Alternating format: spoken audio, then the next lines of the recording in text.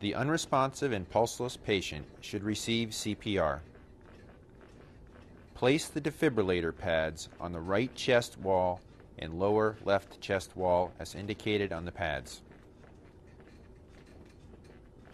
Ensure that the pads are connected to the defibrillator.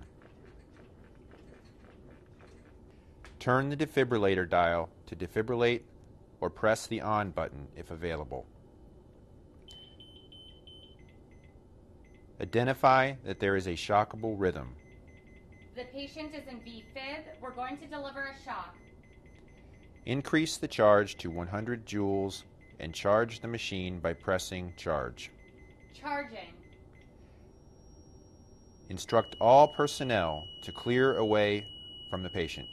Clear the patient. Press the shock button. Shocking.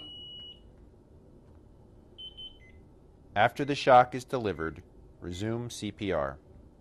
If a second shock is indicated, the user may increase to 200 joules and administer in a similar fashion.